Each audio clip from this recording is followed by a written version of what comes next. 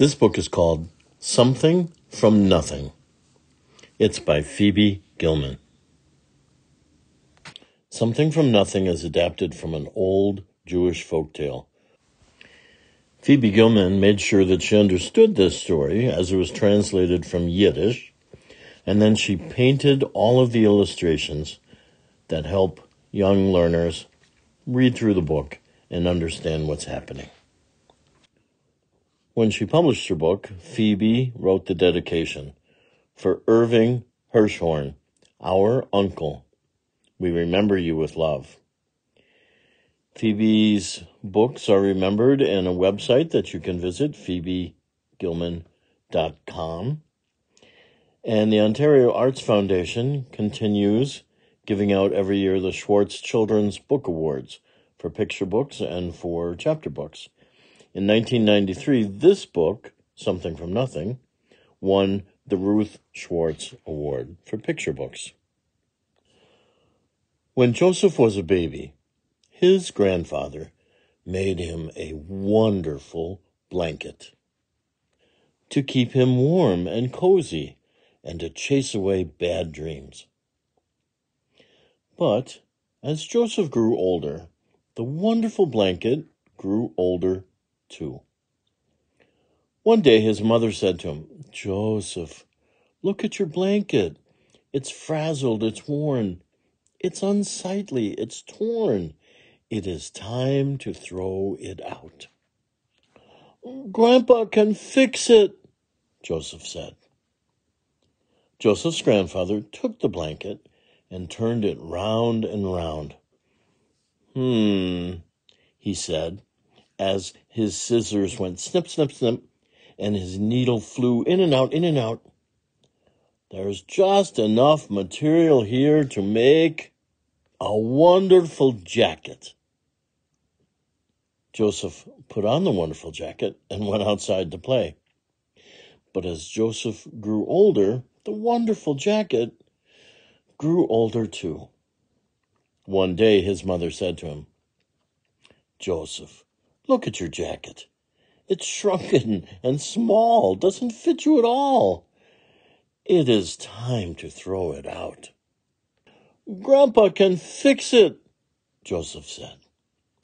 Joseph's grandfather took the jacket and turned it round and round. He said, as his scissors went snip, snip, snip, and his needle flew in and out, in and out, in and out.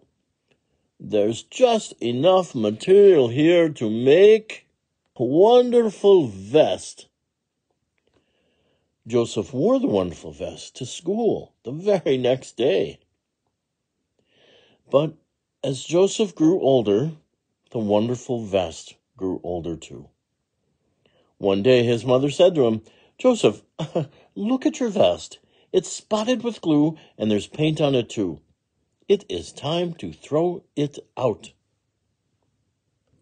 "Grandpa can fix it," Joseph said. Joseph's grandfather took the vest and turned it round and round. He said, as his scissors went snip, snip, snip, and his needle flew in and out, in and out.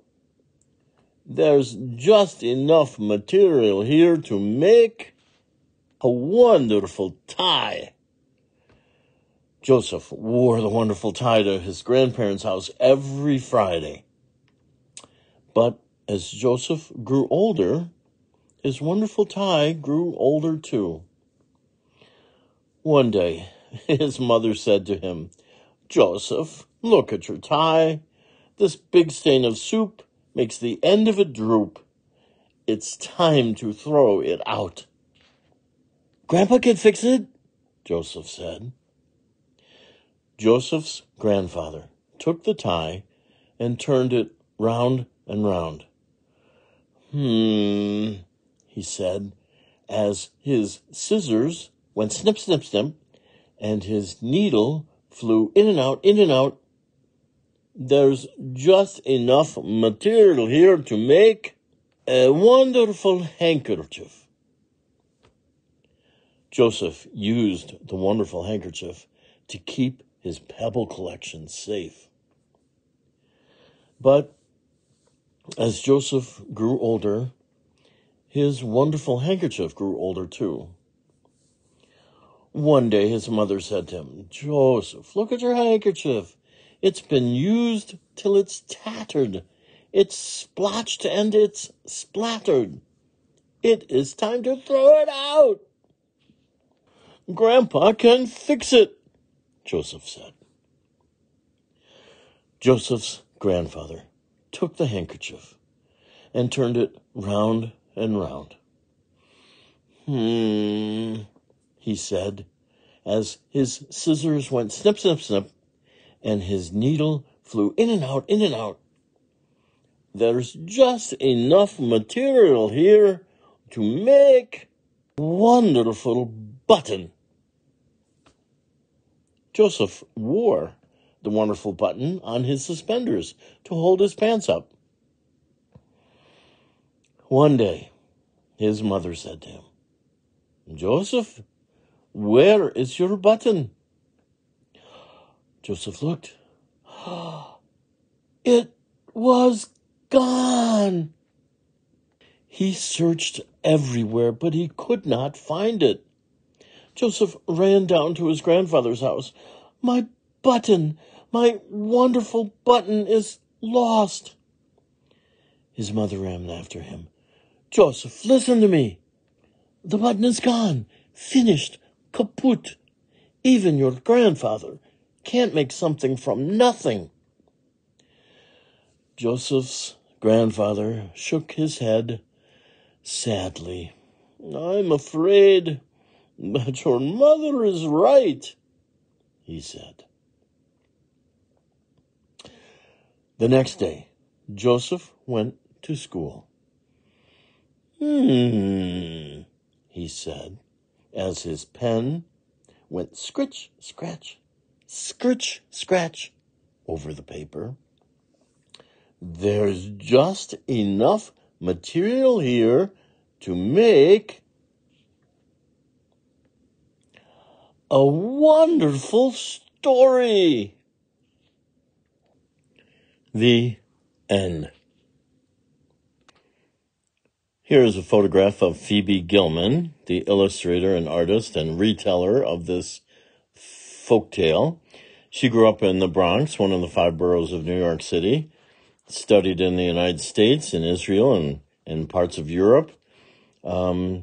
At the time she published this book, she was living in Toronto with her family there. This book has been something from nothing.